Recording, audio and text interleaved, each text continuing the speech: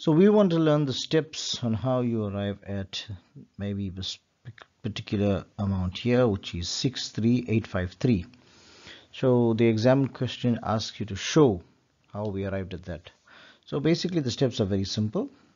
All we need to know is we see that the amount we're speaking about, 63853, is in tax bracket 3, right?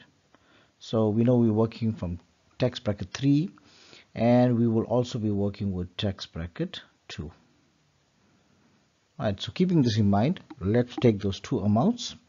Firstly, we always take the amount right at the extreme right, the one that says above 305,850. So we take that amount, 305,850 minus the 195,000 from tax bracket 2, 850, and we get an amount, and this amount will be 110,000.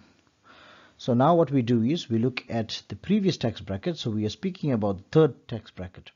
So we look at the previous tax bracket and we see the percentage there. So we multiply that by the percentage, which is tax bracket 2, and that will be 26%.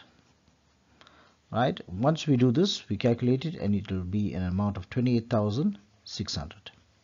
Now that we found this here, so we still look at tax bracket 2, and we look at the initial amount of 35,000. That's right at the beginning of tax bracket 2 for the rate of taxes. So we add this on. So we have 35,253. When we add this, we see that we arrive at 63853. And that's the amount that you find in tax bracket 3. And they ask us to work out 63853.